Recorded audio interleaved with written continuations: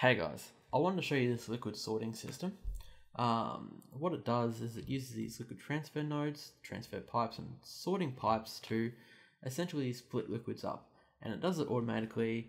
And the good thing about it is, unlike Buildcraft pipes or other systems, one, you don't need fancy sorting systems to have it work. It doesn't split liquids into multiple areas. It's fairly smart. There are some issues, but I'll show you how to fix them up later anyway. Let's just show you how it works. Let's just make it morning again. And not raining, of course. In this first tank, we're just going to put some random liquid in there. And as you can see, it's in there. It then gets sucked up by the liquid transfer node. And it starts searching the network for a spot to put it. And it just has.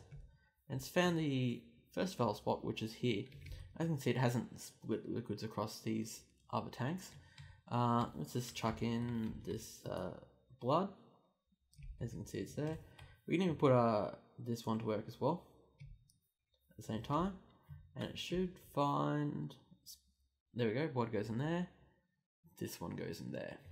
And for the final, we'll just put some water in there. As you can see, it does use quite a few different types of liquids. It should put the water in this one. Ding, ding, ding, ding, ding. There we go. The reason why I've got a portable tank here is just to show you why I use portable tanks and how. Well, anyway, let's just show you. You can use these crescent hammers to pick up the tanks, which still have the water still in them. See, 1000 out of 800. We'll just put it down there. We'll come over here. We'll chuck it down there. Get the crescent hammer out again. Change pipe direction. We'll flick the switch on. And we'll suck the water out of here. This is probably one reason why I use these tanks, because you can just pick up and move liquids. But what happens if, say, you've put too much water in here, like I've done here? I've got 2 buckets here. Don't need that much. What you want is something called a pipette. Just pick it up, put it over the top. It sucks a bucket of water out. It stores it in there. Then if you want to, say,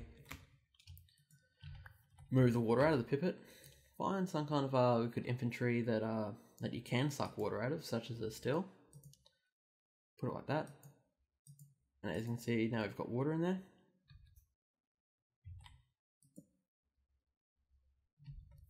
Fail. As you can see, the water starts being sucked out through this water tank, and then you can just put that there. Then you can pump the water back into a portable tank.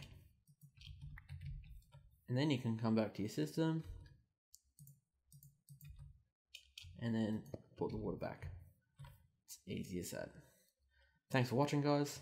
See you next time.